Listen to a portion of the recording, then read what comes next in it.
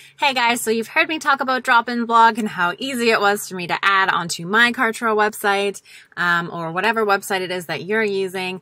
But I've had a few questions about the SEO. How does the SEO ranker work? How does it compare to using Yoast? And I thought you could make that decision for yourself, and I will just run through my process of adding a blog post using DropInBlog and show you exactly step by step how the SEO analysis works. So first, I'm just going to go ahead and log in. And you'll see just how easy and straightforward it is to use something like DropInBlog. So straight up, it loads the blog post page. All you have to do is scroll down and click Add Post. But just a minute, I want to show you that I already have a few blog posts in here, and the SEO rating is given straight on the page. 100 out of 100 for some of these. This one needs a link, so it's been downgraded a little bit, so you know exactly which posts you need to go look at. It also comes with a free pre-programmed blog posts that teach you about how to use DropInBlog. I've deleted most of those, but I left this one in here just so that I could point it out to you. Read through this blog. It's going to teach you how to use the SEO analyzer yourself.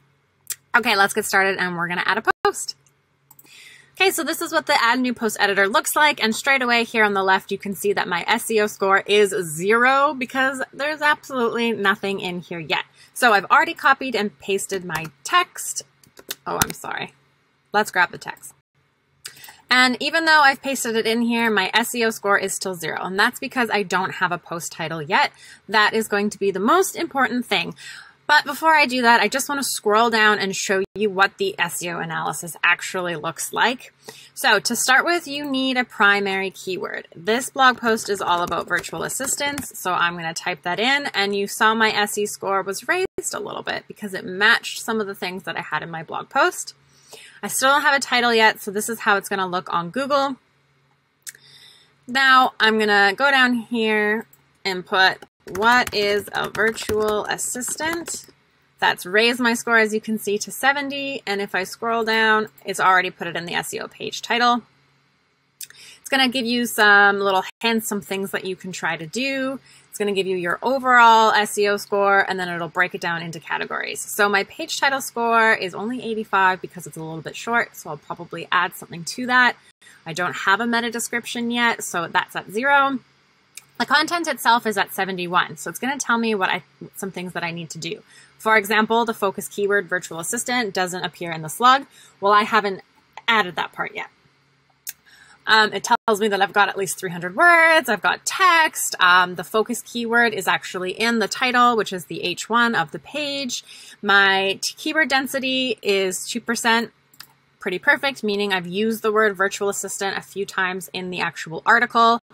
These 3 are about images. So 1, you should have an image. The image should be named essentially the same as your post title, or at least contain your keyword. And then the image description should also have that information. And as well, we need to have links in our blog posts. You want to link your page, you want to link other websites. Google likes when we share. So let's scroll up. I'm going to go ahead and make a few adjustments to my blog post, and then I will show you my SEO analysis after that. Okay, so I've already gone ahead, cleaned up a few things, and now I'm ready to add my image. This is an image that is on my computer, so I'm going to upload it. And I have already made sure that I have named the image appropriately. So the name of the image reflects the title of my blog post, which has my focus keyword in it.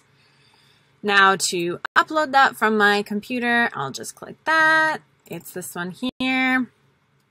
Let it upload, and we're ready to insert and then change the image description, which is the alternate tag. This is going to be something along the lines as well that has my focus keyword inside of it. So what is a virtual assistant pin? Because I'm using my Pinterest pin. Let's try that. See what happens. I press OK. You see my score goes up to 93. And if I scroll down, I've added an image. I've used the focus keyword in the file name, and I've also used the focus keyword in the alternate description of the image. The last thing is to add links to other relevant pages on my website. So as I develop more blogs and develop my website out, I will be able to go back to the blogs, add links to them to different pages or different places in my website, which will make Google very happy. But all through and through, we can see that my overall score is 93. I'm pretty happy with that right now, and I'm ready to post. And that's literally how how easy it is to build an SEO-friendly blog post using DropInBlog. I'm at my 5-minute mark now, so get to it. Let me know if you have any questions.